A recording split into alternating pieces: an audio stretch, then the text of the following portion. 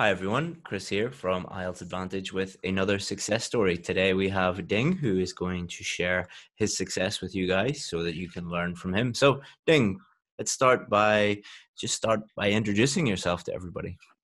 Hi everyone, I'm Dean from Chris's class, and I'm recently got the score I really wanted. I've been working that for a very long time, so fortunately, with the help from the group, with the help from the teachers, I'm really happy I got it finally. Excellent, excellent. And what scores did you get? Uh, overall 7.5, 8 for listening, 8.5 for reading, 7 for writing, 7 for speaking. And Excellent. I took the course for writing advanced, so yeah. And how many times did you do the test before you started working with us? Uh, Probably 10 times.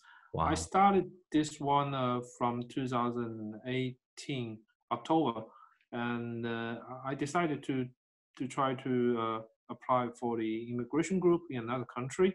So I have to get a relatively high IELTS test score, and I will struggle for my reading and speaking part because I'm a native Chinese citizen, and I don't have a very strong education background regarding this English education. So it took me a very long time to try to get there. But Mhm. because of the overall situation here, I cannot get enough resources or help, which could help me to finally achieve this goal.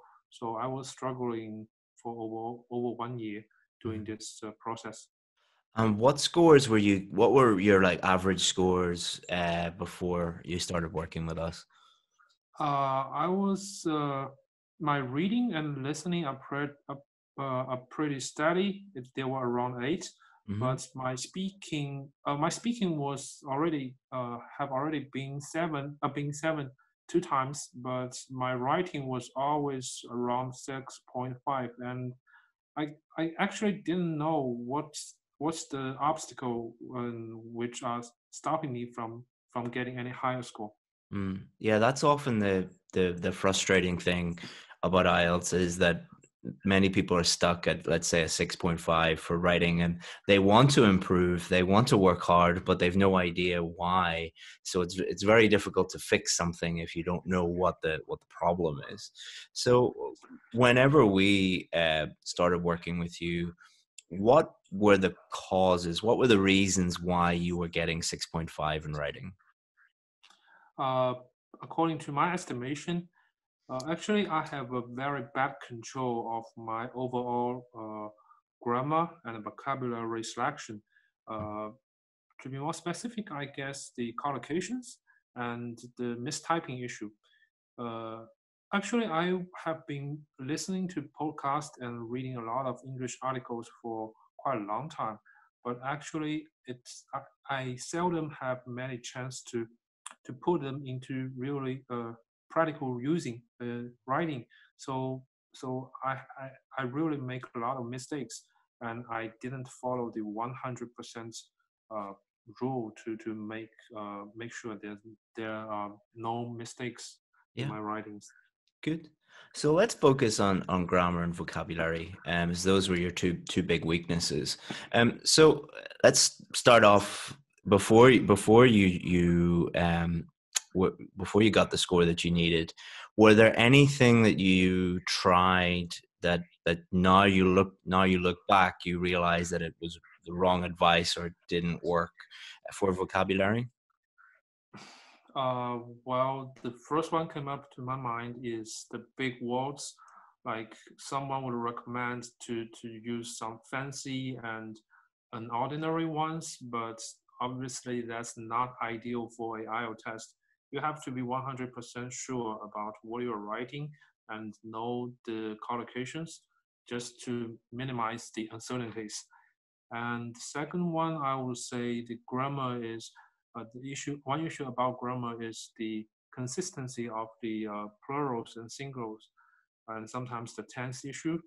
Mhm. Because even though I know some part of these this grammar using, but when I am actually trying to put it down into sentences, I found it very difficult for me to write it in the right form because I don't have I don't have any advisors from a real native speaker or an English teacher to tell me, oh, you're making a mistake, and this should be in another way, which can be presented. But I don't get any feedback from that. So I was doing some stupid work all by myself. But yeah.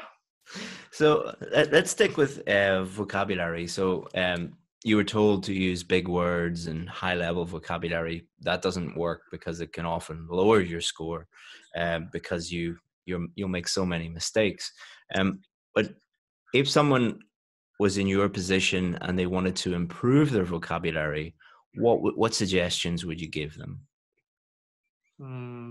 Probably just because from my understanding, many IELTS task 2 writings are uh, concerned with real life because I'm taking the general training test. So a lot of writing tasks about topics about real life.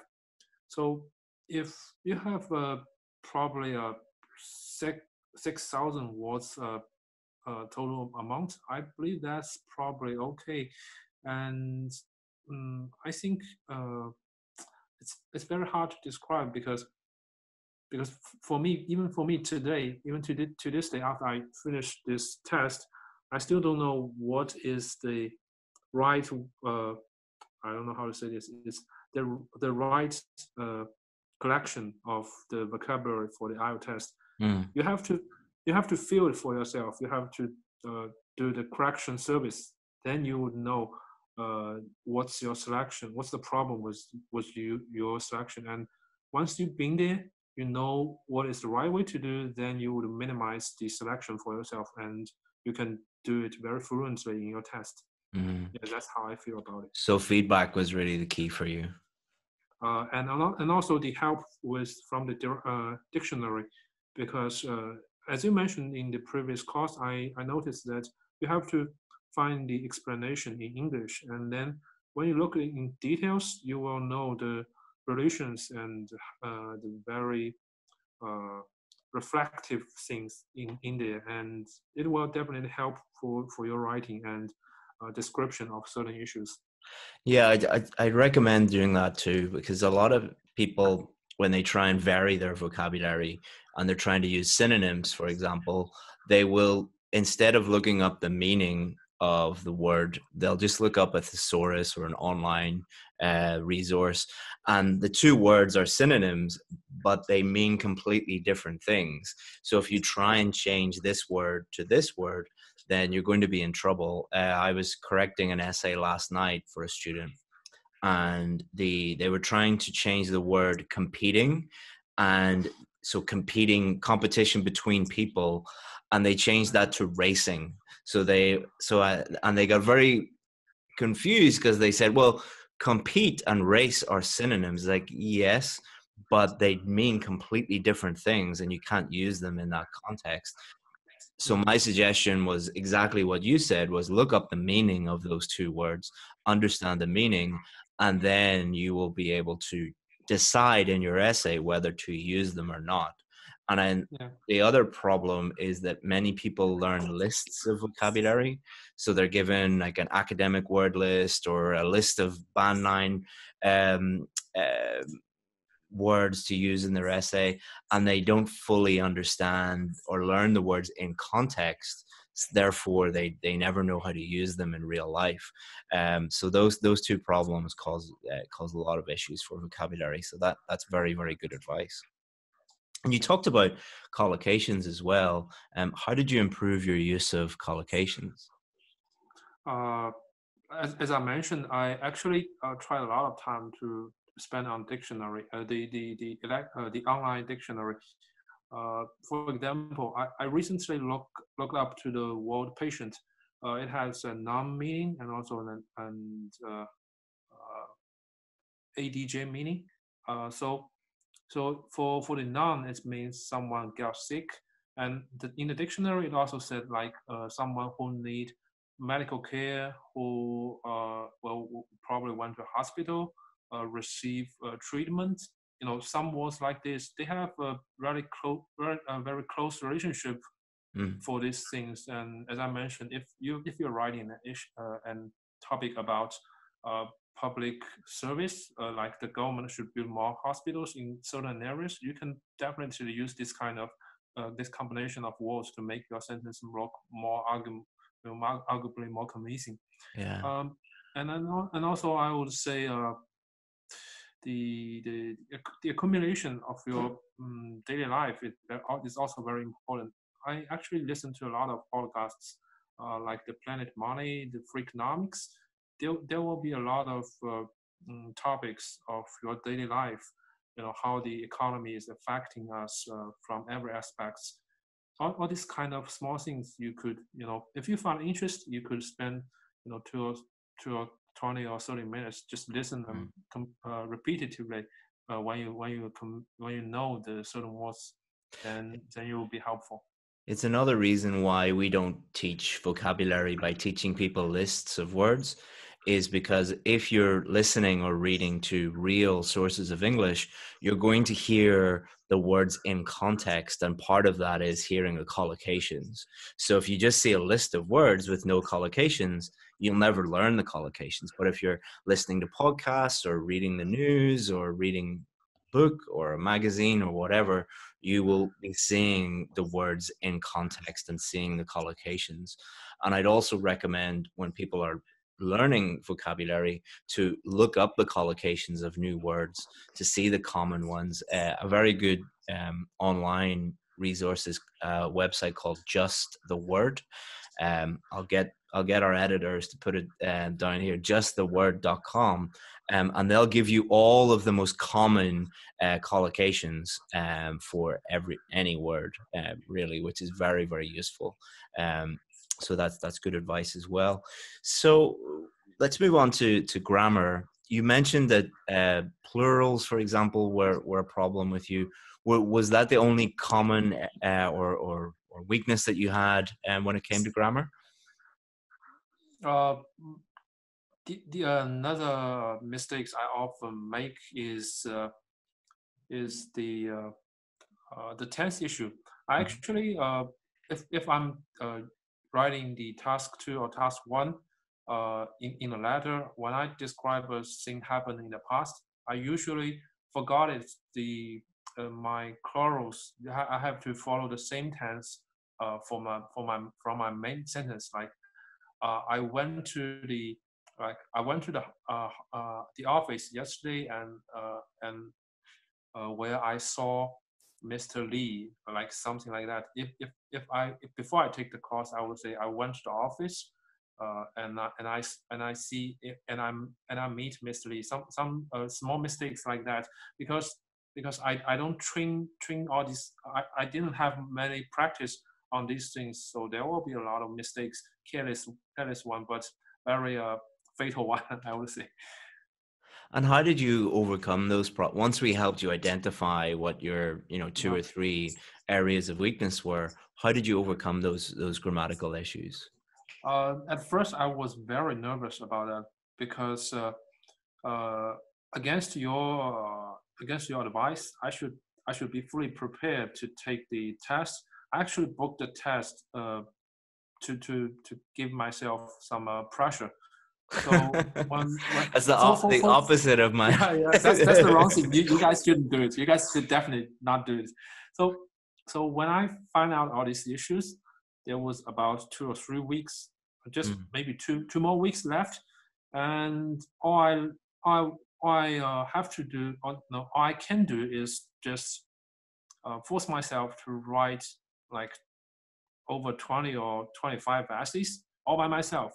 And once I have write by myself, I spend like like 40 or 50 minutes just check all by myself to mhm. just find out all these same mistakes that I have made in the previous times. Once you have been there, you notice that you're, oh, I have made this wrong. I should probably choose another word. I should probably avoid these kind of things. And after repetitive tests, practice, I find that I probably make progress on that Yeah, that's because a very yeah, a very effective strategy. Becoming an independent learner and fixing your own mistakes when it comes to grammar. So, we have a grammar course and we can show you the rules and explain the grammar to you.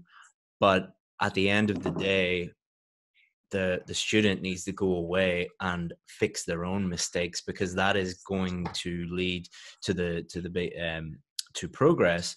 Because if a teacher is doing it for you, constantly saying, okay, you need to, this is a mistake, this is how to fix it, that's okay, and we do that. But you need to combine that and become independent and start to fix your own mistakes, because that is where you're going to see the most progress. So even though you only had 2 or 3 weeks, you probably chose the most effective strategy, and that's why you were successful. And for many students watching, that can sound counterintuitive, because you think, oh, I need a teacher and a teacher should do everything for me. No, a teacher should be doing 10% or 20% for you. The other 80, 90%, you need to learn to do it by yourself, because the teacher will not be sitting beside you on test day. You know. yeah, I totally agree with that. You have Excellent. to prepare your own mindset for that. Yeah, Yeah. I mean, even some of the students who we work with, um, we've asked some students to leave the course because they want us to do everything for them, and we say, well, we can do that, but you're not going to pass the test. And there's an expression in English, spoon feeding, that when you spoon feed a child, they will never learn to eat. yeah, They have to pick up the spoon themselves and learn how to eat. And what we do is we show the students, this is how you eat, and tell you when you're not eating properly. But we don't spoon feed our students, because it only teaches you how to be spoon fed, not to be an independent learner. yeah, And I know that can be frustrating for some students because they don't like that, but I only do what works. I don't, yeah, not, yeah, not, yeah, yeah. I don't do things to make people happy. I only Yeah. do things to get them the IELTS results they need. So any Yeah. final advice that you would give anybody, if they were in the same position as Just you? yeah. Just shout out to the Chris group, and also one important thing I want to mention very much is you guys should be really serious about the critical thinking if you're from some certain Asian countries, Mm, because the ideal generation uh, that uh, that will be a very important fact in your essay writing. Uh, because of some education issues here in China or other countries, you guys probably don't have a chance to actually find the right way to put down your thoughts.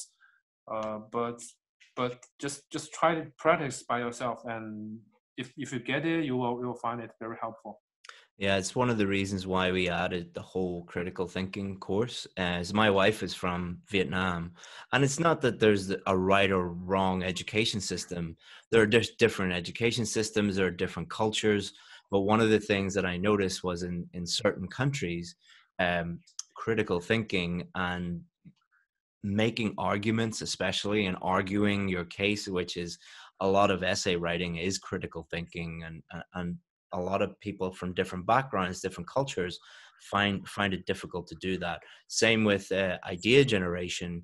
It's often not that the person lacks intelligence or lacks knowledge. It's because they, in their culture, they have not been asked to think about things from many different angles, and many different perspectives. So critical thinking is key often for some students, and for some students they've no problems with grammar, no problems with vocabulary, no problems with writing, but critical thinking is something that they really struggle with. So we've seen a big improvement in scores since we introduced the critical thinking course to the VIP course. So thank you for mentioning that, because it's really Yeah. important for a lot of students. Yeah. Excellent. Okay, I guess that's all. Excellent. Excellent. All right. Well, what are your plans now for the future? I'll probably apply for the Canada immigration program. So I hopefully if anyone are in Canada now, we'll probably have a chance to talk. You guys can leave my email in your videos. If someone is interested, you can also write to me. So I'm very more than happy to write back to you guys. Excellent. Just recommend you to Chris course. Yeah. Thank you so much, Ting. And if you need any help in the future during your immigration process or anything like that, feel free to get in touch with us. Yeah. I'm also happy to meet you guys. Excellent. Yeah, online from the internet. Yeah. Thank you. See you later. Yeah, Bye-bye. thank you. Bye-bye. Bye-bye. Hey, Chris here again. Hopefully you enjoyed that success story video.